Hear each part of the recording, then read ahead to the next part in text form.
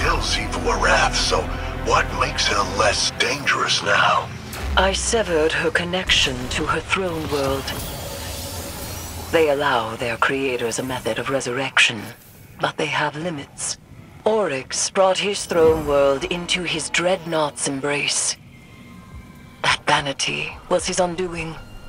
The Guardians breached it and destroyed him. So too did his sister perish when she welcomed us into her throne world. The Guardians found Savathûn there and ended her life. But Xivu Arath's undoing will be for lack of a throne.